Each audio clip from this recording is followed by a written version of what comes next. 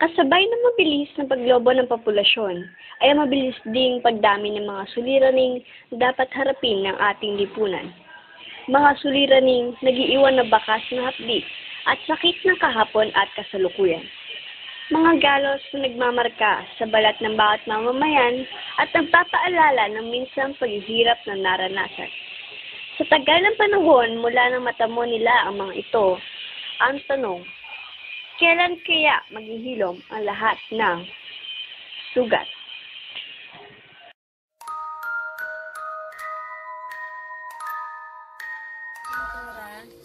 Ano na ako, 41. Edad ng asawa ko, 47.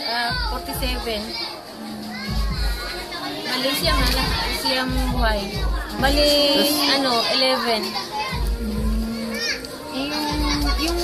Yung asawa niyo po, ano pong trabaho ng asawa? Yun lang, pa-extra. Minsan naman sa isang linggo tuloy-tuloy, minsan naman may standby isang linggo. Extra. Pajak din po? Hindi ho, family driver. Family driver. Kaya kulang yung bayad mo sa bahay. Lahat ng Hanggang kailan lang po kayo natapos? Tuloy-tuloy lang ako dahil kasi malayo yung eskwelahan namin. Probinsya kasi sa amin lalo pag ulan-ulan, ang baha, di kami makatawid. Hanggang nahinto na kami. Kaya sabi ko sa mga anak, swerte lang kayo, malapit yung eskwelahan. Yung saan, malayo. Lahat po sila nag-aaral. Kami? Yung mga anak niyo nandito lang sa CE, sa elementary. lahat po sila nag-aaral. Yung ito pa, hindi pa. Sa sunod taon pa yan. Nasa kanila kung magtapos sila. Kahit high school. Mga ilang years po yung pagitan. Agwat. Taon yun dahil. Magkakahalos magkakasunod lang rin po sila. Sunod-sunod yan. Ito lang malayo ang isang taon ng pagitan nila. Ito. Bago nasundan. Pero sila, sunod-sunod. Sana makaraos din sa buhay namin. Tayo sila mangarap para kahit mga anak ko ng buntis. Makatapos sila. Sabi ko na sa kanila, makaayos na mag-aaral, kapag paano, magkaroon ng kahit sariling bahay kita.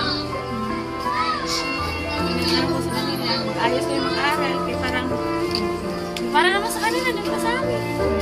Kami, patanda kami ng patanda. Sa kanila, mag-asawa mo kayo, at least, hindi kayo magsisi sa sarili nyo. Kahit mahirap lang tayo, kahit natapos kayo sa school, sa inyo naman rin sa amin yan. Yun lang ang pagmana namin sa inyo. Sila naman ang kala sarili nila. Sabi ko, kayo magmadali mag-asawa. Akala mo ang mag-asawa, bata pa, mag-asawa kayo bata pa. Ang hirap talaga, lalo pag walang trabaho, yung may mga anak kayo. So, sabi ko, paano, sabara mo sa atin. Kahit pa paano, si papa mo, maka-extra man lang, at least nakapag-aral kayo. Kaya huwag mong magmadaliin mag-asawa, kaya nga bata pa kayo. Ay, yung lalaki kong isa, hindi naman.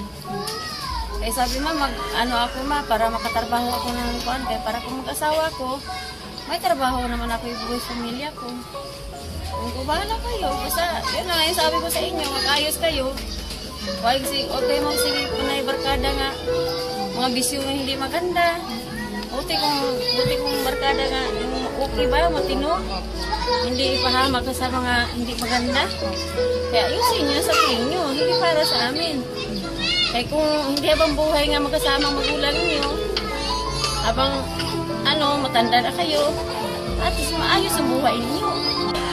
Ulit-ulit ko sa kanila, sabi nga, kayong panay, sa barkada. Kasi hirap-hirap ng buhay niyo. Paano sa barkada? Tapos, hindi kayo mag-ayos mag-aral. Yung wala rin. Sila nila sarili niyo. Kasi marami ditong bata na kabuntis. Yun lang talaga pinagdasal ko sa kanila nga. Ayusin naman yung tao ninyo. Yun lang. Na yung yung Paano naman po, kunwari, kahit marami kayo, may mga pagsisisi po ba o yung masaya naman po, yung ayos lang kahit marami, basta magkakasama, masaya, nakakaraos ka naman. Okay naman. Kailangan inaayos ko lang sa kanila. Kasi ginagawa ko yun na para lang piliin naman yung barkada nga maayos, walang bisyo.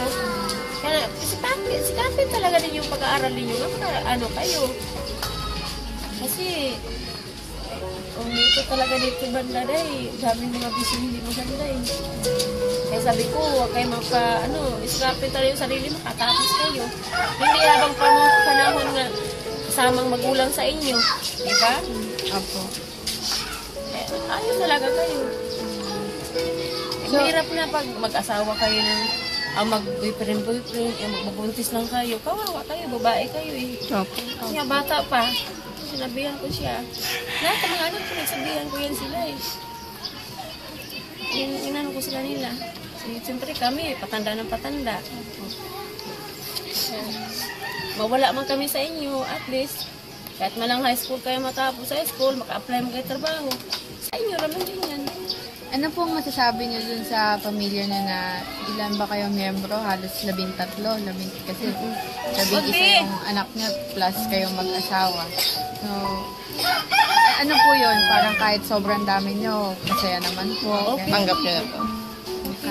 Kahit madami. Kailang. Ano po yung tanging yaman na mabibigay niyo po sa anak niya po? Yun lang, pag sikapan naman pag-aaral sila. Yun lang yung bigay sa amin. Wala naman kaming kayamanan na bibigay. So, edukasyon. Oo. Basta inano ko sila, ayusin yung magkapatid. Magkasundo kayo. Yun ang importante niya, magkasundo kayo magkapatid. Mag-aaral kayo ng maayos.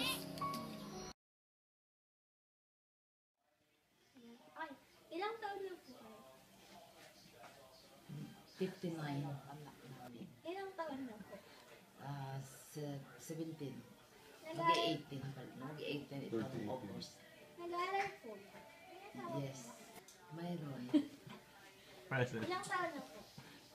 40. Ikaw na sa ako. Okay. Ano po yung trabaho? Business woman. Ano po yung business niyo? Hardware. Kailan po kayo nagsimula? 2004. Paano niyo po naisipang pumasok sa ganung business? Medyo noon pa, yung mga magulang namin, talagang business na yung pinaglakihan namin. Simula yung aming, Yung pamilya niyo po, ganun po. Saan po nagsimula lang? pamilya namin, yung dalaga pa ako, or yung pamilya na. Lahat may nga, anak na. lahat. Lahat po.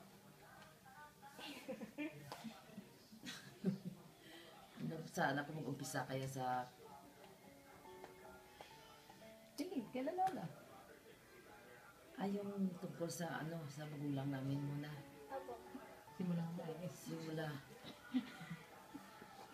Lumaki kami sa probinsya, Bacolod City. Yung kinabubuhay ng magulang namin ay bali nagtitinda ng mga isda. Yun ang nagkukuha na ng pag-aaral namin. Ganun. Tapos hanggang nakapag-aral kami. Hanggang nakapundar kami dito. Pumunta kami dito sa Maynila. Nakapundar kami yung mga kapatid ko, nakapundar ng business. Yun ang pinagsimulan dito. Pumunta kami dito sa Maynila. Hanggang medyo maganda-ganda na rin yung aming business. Hanggang medyo lumago na. Hanggang nakilala ko na yung aking ang aking nagiging asawa. Yun. Nagkaanak kami, isa lang. Hanggang ngayon yun na. Business ang pinagkuhan na namin ng kabuhayan namin. Saka yun. Masaya na rin yung aming pamilya.